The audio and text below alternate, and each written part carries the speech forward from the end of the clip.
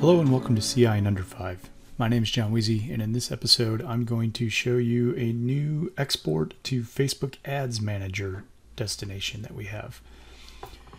Here you can see I'm on the export destinations. I'm going to click on Setup. It's going to ask me for a display name. I'll just call it Facebook Demo. I click on Continue, which asks me to log in.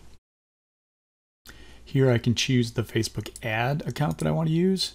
I can choose a custom audience if I already have one set up in Facebook Ads Manager, or I can choose to create a new custom audience. So I'll give it a new, and I'll just call it JWeezy Demo. Click Create. I'm going to click Agree. Go to Next. And here we can choose how we're going to connect.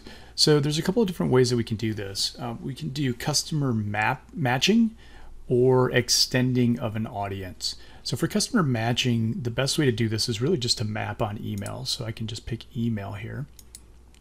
Now, if I wanted to do extending my audience, what I could do is I could choose multiple fields. So I could choose all the different options here. I could do custom and then pick multiple fields, or I could even just do name, address, or phone. And that would give me more fields, which gives me a better chance at extending my audience even further. I'm just going to do this option here, which is really just doing a matching of customers. And then what I'm going to do is pick the segment that I want to use. So I have a segment out here already that you've probably seen us use before called Summer Promotion. I'll choose that one. That's going to go ahead and then set up my export. So what I'll do now is we now see that I have Facebook Demo. I can go ahead and click Export. And while that's running, just to show you the segments, I'm going to go over here and show you that Summer Promo has 1,381 members in it. So we should see 1,381 members pushed into our new audience in Facebook Ads Manager. If I go back to Export Destinations and flip over to my exports and look at Facebook Demo, we can also see that it successfully completed.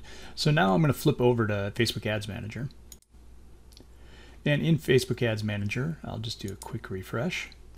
And we should now see my new audience that was created, the JWeezy Demo audience. So when this comes up, we'll see it right there at the top. And we can see it was created.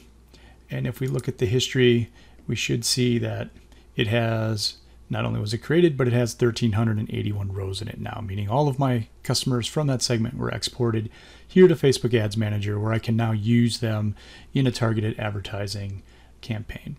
So hopefully this gives you a great idea of how you can use Facebook Ads Export. And if you enjoyed this episode, please tune in again for our next one.